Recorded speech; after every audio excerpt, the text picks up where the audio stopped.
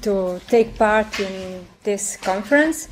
In particular, is this, as I see it, as a sort of continuation of the conference in 2014, already organized by Jana and Michal, and I would like to thank both again, also other people who helped them to organize this conference, for inviting me.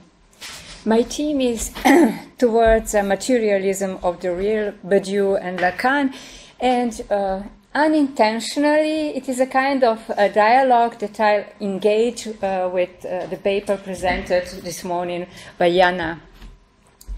I'll also try to clarify the status of the one both in Badiou and Lacan, but from a somewhat different perspective. So before I begin, I would like to say something about the perspective from which I propose to tackle the question that has brought us today together. What does the word materialism mean today? Briefly put, contemporary materialism can be characterized as a position that satisfies two fundamental requirements. First, to think means to think from a position of immanence, and second, to think means to take as its compass those instances of dysfunction which have a power of interruption, differentiation, and multiplication. Far from being an exception to the rule, this position is rather a mainstream in contemporary thought.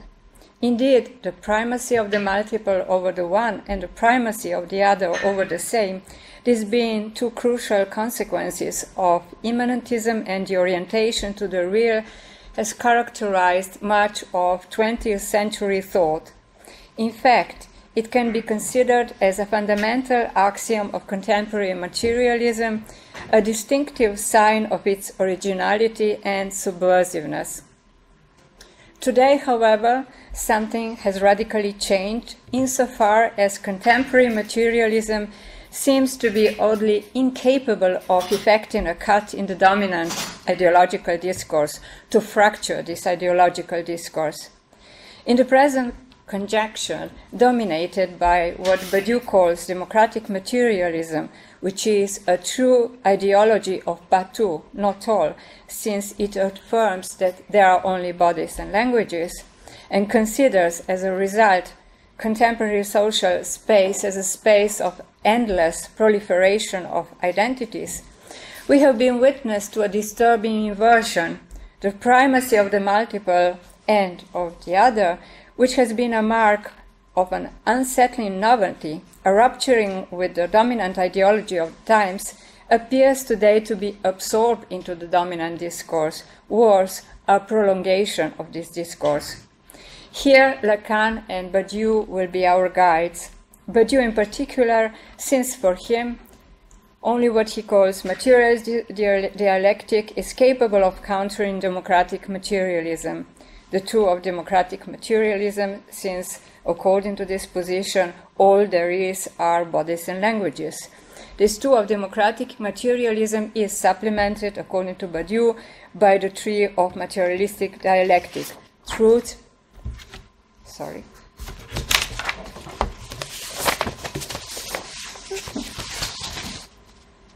have missed a page.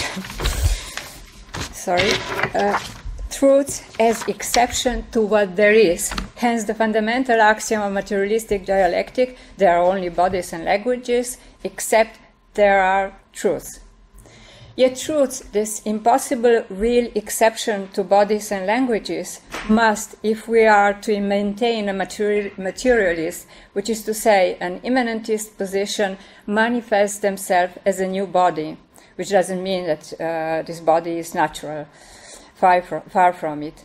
Put differently, materialist conception requires that the appearing of the body of truth depends, like anything else, on the regime of identities and differences organized by the structuring law of a given situation, or to use Badiou's terminology in Logique du Monde, the transcendental laws of appearing. In this regard, it could be said that what democratic materialism excludes from the outset is the possibility of other bodily presence or incorporation in a given world, incorporation made possible precisely through the emergence of the impossible real. The gap that separates democratic materialism and materialistic dialectic is precisely, I quote from Logic also of Words, the gap between the multiple body of the human animal and its subjective incorporation. End of quote. I will argue that if the body is the material support, the place in the world of becoming truth, only insofar as it incorporates to itself, and thus in the world for which it is a body, the trace of the disruptive real, or the event, to use Badiou's own term, the subversive gesture today, from the perspective of materialist dialectic, consists precisely in recovering the cutting edge, a divisive power of the one and the same, and that precisely in a universe in which the one and the same appear to have no place. Of particular interest in the context of the current rehabilitation of the one and the same is the attempt to radically theorize these two discredited concepts from a perspective of the structurally untotalizable, inconsistent multiple developed by Badiou, who is considered to be one of the most rigorous theorists of the multiple without one. So let me start by laying out Badiou's claim for the ontological priority of the multiple over the one. The major claim made by Badiou is, as is well known, and it was already developed by Jana this morning, that the one is not. And the consequence, or rather that if there is one, the one is the fictive being of the one is at best an after effect of the operation of counting. While the key point of reference remains the primacy of the multiple over the one, in his more recent work, Badiou sets out to grasp the one not as an effect of the operation the count as one, but as a product of a generic truth procedure, and that precisely in a domain in which one would least expect it, namely in politics, which is, by definition, the realm of the multiple. We can find an understanding of the specifically political consequences of this re-elaboration of the one in Badiou's discussion of the notion of equality. The privilege of equality is sketched out by its contrast with liberty and fraternity. Unlike those two terms nowadays contaminated respectively by neoliberalism or communitarianism, only the concept of equality provides, according to Badiou, sufficient force of rupture due precisely, in the words of Badiou, to its abstraction. It is only by being subtracted from all communal predicates as well as from the juridical statuses, and hence as an emptiness of the same, to use Badiou's own expression, that equality is immediately prescriptive. Equality generates equality, as it were.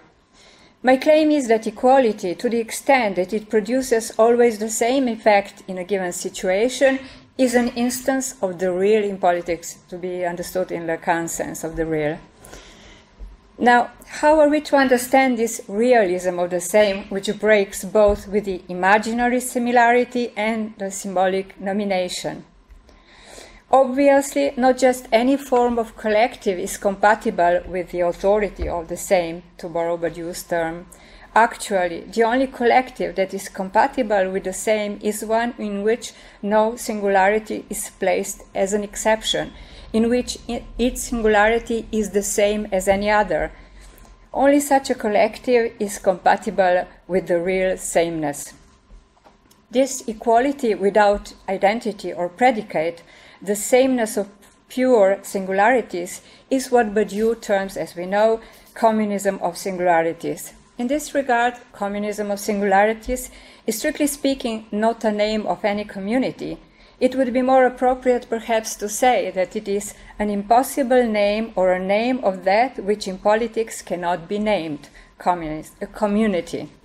Communism is therefore a generic name for the very genericity in politics, or to quote Badiou, communism is a generic name for the impossible. Yet it is in Badiou's close reading of St. Paul that one can see a new status of the one re-elaborated. Crucial for Badiou is a paradoxical feature of the evental one. For the evental one is by definition divisive, one that divides into two, a self-referential division, that is, since it necessarily involves a decision as to the actual taking place of the event and the consequences that such a ratification of its taking place impose on the inhabitants of that situation, that is, their commitment as subjects. It is a divisive one, yet it is precisely through its capacity to divide that it generates a for all, the universal. It is because the taking place of an event is, from the standpoint of the law of the situation, undecidable, that an event can summon no one in particular, or to quote Badiou, the evental one is that which inscribes no difference in the subject to which it addresses itself. End of quote. This means that it summons anybody, or one could say everybody. In the words of Badiou, unless addressed to all, the one crumbles and disappears. For Badiou, and this is my claim, the question of universality is ultimately the question of the one of the same. The maxim of universality that is rooted in an event is that the sign of the one is the for all, or without exception.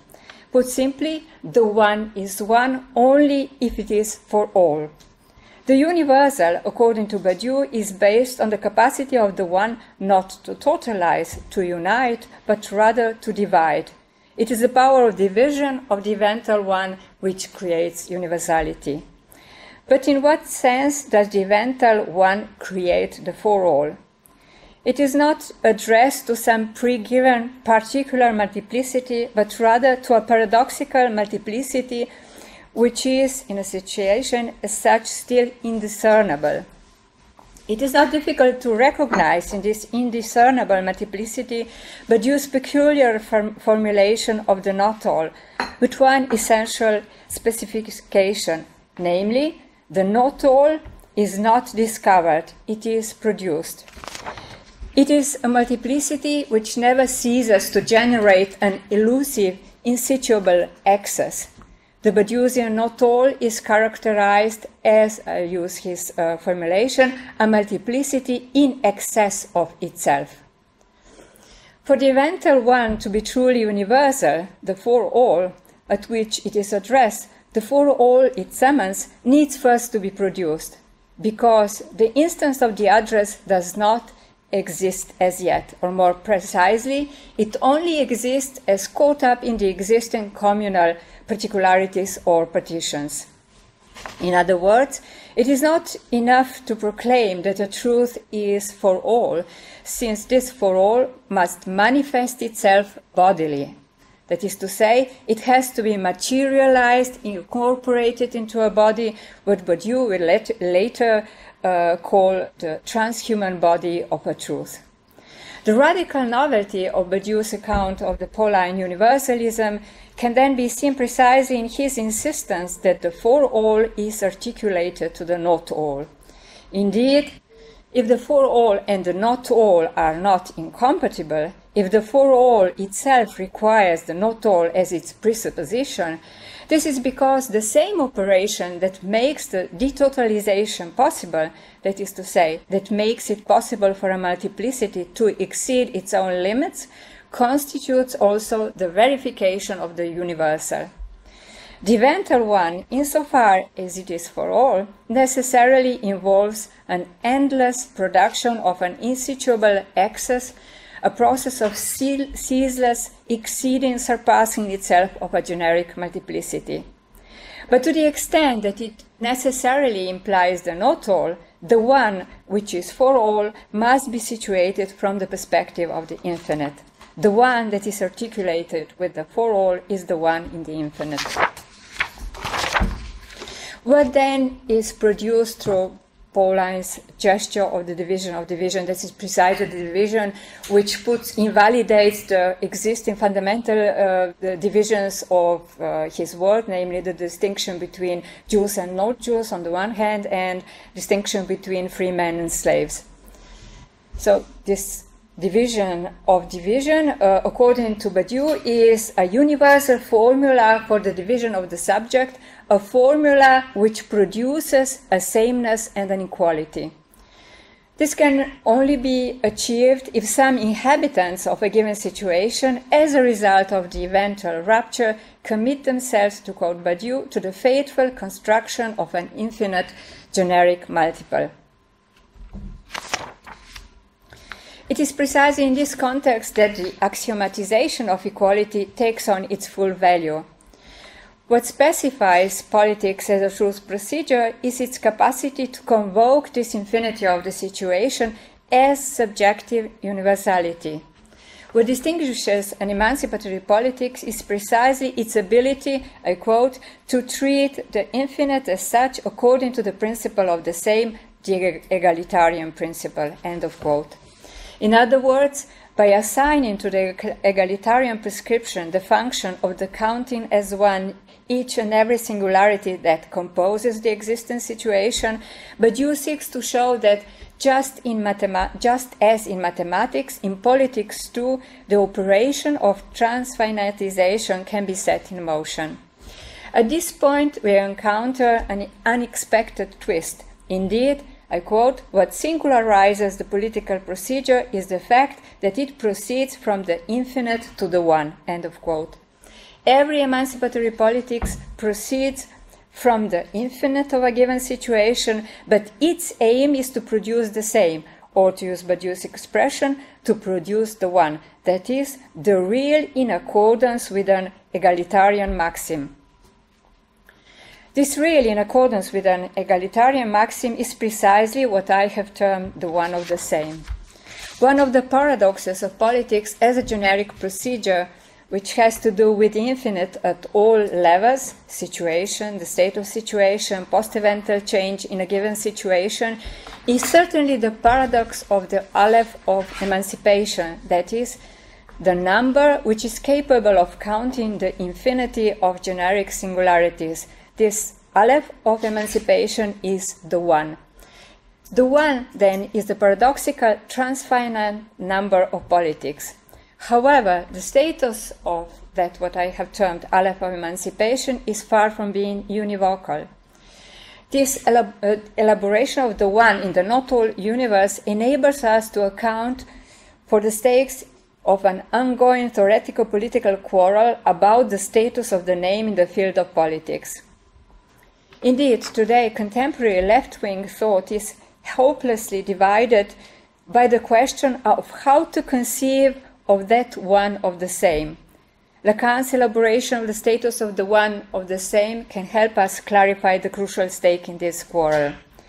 Lacan raised the thorny question of the one of the same in his elaboration of the repetition of jouissance, since for him repetition always aims at jouissance.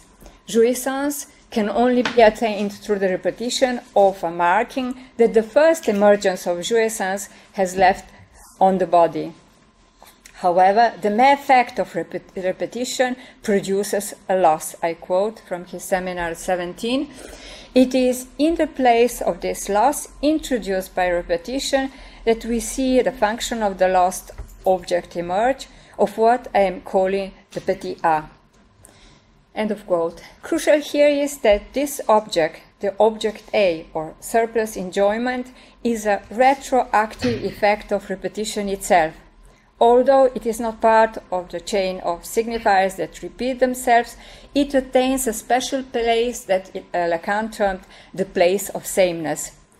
It is precisely at this level that Lacan articulates the same with the one. There are namely two figures of the one. Indeed, according to Lacan, the one of the same is not to be confused with the one which repeats itself. This is the one which is the effect of counting as one. The one that repeats itself is the one of the unary trait, in short, the one of identification, which makes it possible for the subject to be counted. The difference between these two ones can therefore be explained as follows.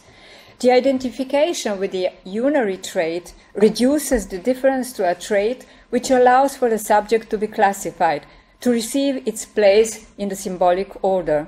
The one of the same, by contrast, stands for a pure difference as such, or, in Lacan's words, it stands for the sameness of difference.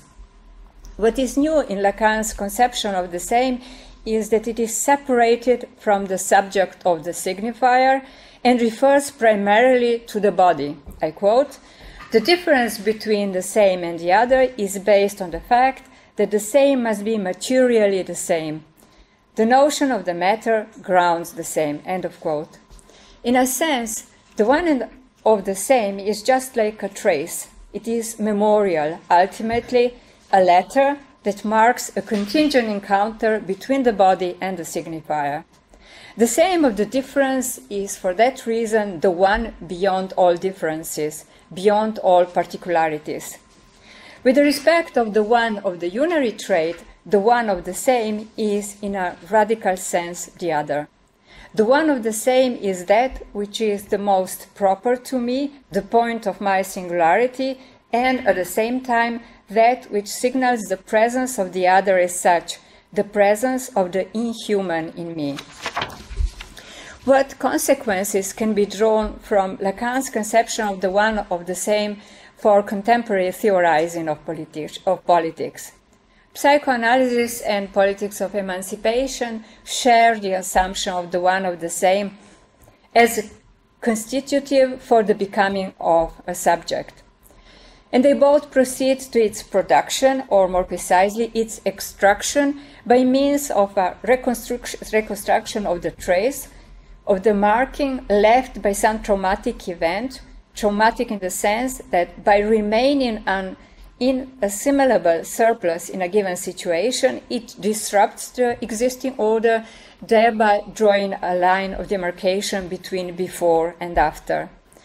If psychoanalysis and politics, emancipatory politics that is, share the one and the same as a common point of departure, they diverge as to their respective goals and the ways in which they treat this one and the same. Indeed, nothing appears to be more foreign to psychoanalysis than a transformative emancipatory politics. Psychoanalysis seeks to circumscribe this one of the same in order to neutralize it. Its goal is to make it possible for the subject to separate himself from this one and thus to prevent its repetition. In contrast to this procedure, emancipatory politics, by setting in motion an endless verification of the egalitarian prescription, seeks, on the contrary, to prevent that the one of the same doesn't stop writing itself, doesn't stop being written. For emancipatory politics, there is the universal, the for all only to the extent that the one of the same doesn't stop writing itself. While both emancipatory politics and psychoanalysis take what could be termed the real of the same as their compass, psychoanalysis seeks to separate out the one of the same, an operation that proceeds one by one, as there is no such a thing for psychoanalysis as a generalized one of the same, a one of the same that would be for all. To repeat once more, for psychoanalysis, the one of the same is a singularized same, the one of the same that supports the singularity of a particular subject. This is why the principles that govern this extraction of the same in psychoanalysis cannot provide us with any guidelines as to a possible action at the collective level. But this also means that for psychoanalysis, the always singularized one of the same is what makes the transfinitization in the domain of the collective impossible. This insistence on the unsurpassable horizon of the not all requires that we retrace a dividing line between contemporary theorists of the one of the same, partisans of the universal on the one hand, and militants of the exception incarnated in the name of Jew on the other. For these partisans of the exception, The one of the same is a name which precludes the for all, a name which cannot be universalized. This is why this position is defended by Lacanian ex-Maoists. So Lacan is crucial reference for this position. For contemporary universalists, emancipatory politics, rather than being disarmed when faced with the not all, has found a way of handling structural deadlocks of the not all by means of the axiomatization of equality. Logically situated at the beginning, the one of the same is only constructed by means of a retroactive anticipation that is in the future anterior, at the end of the anticipated completion of the infinite generic procedure. For contemporary theorists of the exception, by contrast, the one of the same, which for them is incarnated in some irreducible particularities, the name Jew to be precise, entails the exclusion of the for all. Both parties then involved in this fratricide war between Jewish and non-Jewish ex-Maoists concede that the crucial stake today is none other than the articulation of the one of the same with the universal. One of the fundamental lessons of emancipatory politics is that there are names which are divisive and cannot be borne otherwise than by being subjectified. For instance, to be communist, worker, immigrant, woman, gay, and so on. Jewish ex-Maoists make at this point an additional yet crucial distinction. Beside these names, which can be subjectified or not, for instance, the term worker designates both a social category and a political subject, there is a name exception, a name which cannot not be subjectified, the name Jew. The name Jew is not a name that one could choose or not. Rather, it is a name which, in a sense, one cannot get rid of, even if one wants to. It is already there in the real. The question here is only whether a speaking being Jew is willing to affirm it as a subject. This is why the name Jew, which could be presented as an accident, a contingency, is endowed with a particular signification for the speaking being Jew. To become a subject requires that the speaking being Jew turns this accidental trait, this peculiarity which has been assigned to him as his affliction, into a reason and justification for his action that can have consequences that go well beyond his individuality. From this perspective of the real in the name Jew, there are two distinctions that must be made between the name Jew and all the other names. First, a distinction between a subjectifying and predicative use of the name.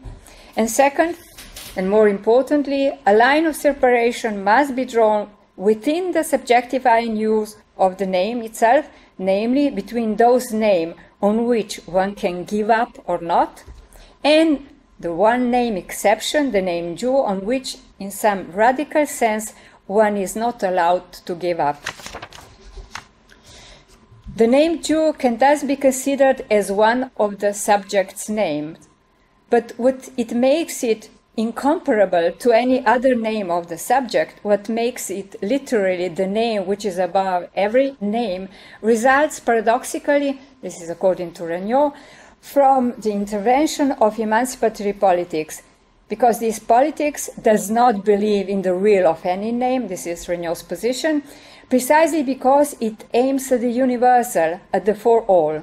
Put simply, for politics, the price to be paid for the fact that any name can be subjectified, that is, that it can become the name of the political subject, the name for all, an empty name that anyone can say it as I, is to make a sacrifice of one name, the name Jew, the name which incarnates the absolute particularity, that which is by definition non-universalizable,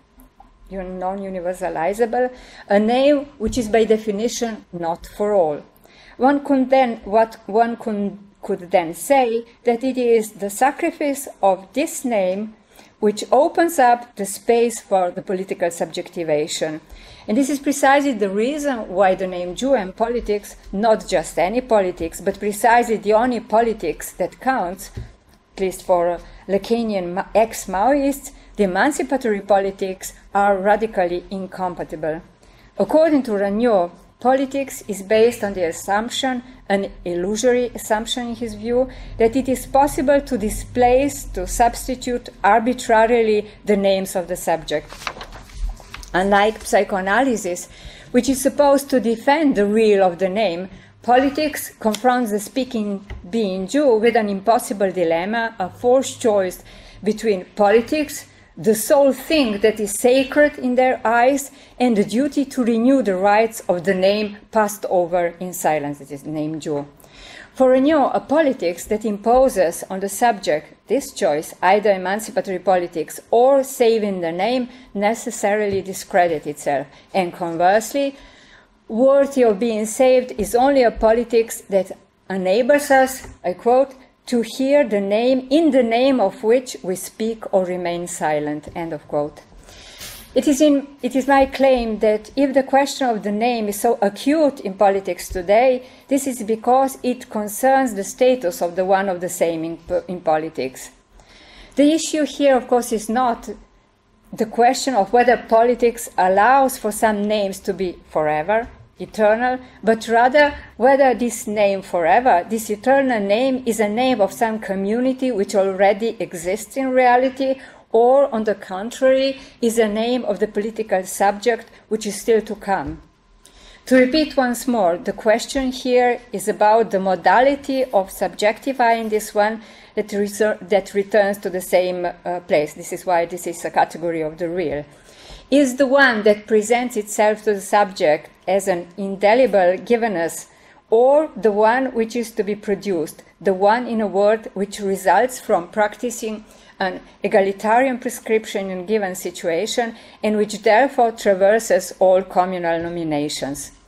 For Badiou, the subject of a truth always lays claim on such names which are above every name. Or more explicitly, and I quote from his St. Paul, all true names are above every name. They let themselves be inflected and declared just as mathematical symbolism does in every language, according to every custom, and through the traversal of all differences. Every name from which a truth proceeds is a name before the Tower of Babel. But it has to circulate in this tower, end of quote. From such a perspective, the marking of a speaking being by some indelible one, the one of the same, is constitutive of the becoming of a subject only to the extent that it passes what Badiou calls a single limit point, that of the for all. In a word, the true value of the real one resides in its compatibility with universalism. In this respect, and precisely in a Lacanian sense, the name of the subject's proper name, incomparable to any other name, be it Jew or whatever, instead of being an obstacle to contemporary universalism, represents, in Badiou's words, the only real that can be opposed to the dictatorship of predicates, end of quote. It is through their inherent power of dissolution of any communitarian predicate that real names, the names of the subject, constitute a paving stone for contemporary universalism. This is why Badiou, in his characteristic provocative style, proclaims that the fundamental problems for Jews themselves today is to take up the challenge of creating a new place, indeed of creating a new Jew, a new name Jew which would be destined to all. To maintain that the task today is to create a new Jew is but another way of saying that the name Jew is not a destiny, not even for a speaking being Jew. Paradoxically enough, on this point, emancipatory politics meets psychoanalysis. By insisting on the one of the same of a particular subject results from some contingent yet traumatic encounter with the real, psychoanalysis does not ratify the theoretical political stance adopted by some Lacanian ex-Maoists, according to which the name Jew prescribes, so to speak, in advance the subjective position of a speaking being Jew. On the contrary, just like Emancipatory politics, based on its fidelity to the event. For psychoanalysis, it is the encounter with the real that presents an opportunity for the subject to confront the choice of the name that was imposed on him, whether Jew or whatever. So, whether to take a distance vis-a-vis this name or adopt it, affirm it as a subject. To situate the name in relation to the real that assigns the subject his condition, this is Lacan's definition, amounts to render in politics impossible or to make it an exception. The discussion revolving around the name Jew is situated along this edge. Either politics of emancipation is impossible, that is to say that it merely arbitrarily substitutes one name for another, thereby indicated that names are mere semblance in relation to the real. This is how Lacanian ex-Maoists see politics. Or politics is an exception, which means that to be a political militant is to consent to remain faithful to the name of an event, what displaces one particular one of the same and allows for another name, another one of the same, to take its place and become that in the name of which one speaks or keeps silent. What contemporary theorizing of politics has to explore is that the counterpart of the primacy of the multiple over the one is balanced by the fact that there is the one in the real. It is this evental one, the real one, and the defense against this evental real that is at stake in politics. Thank you.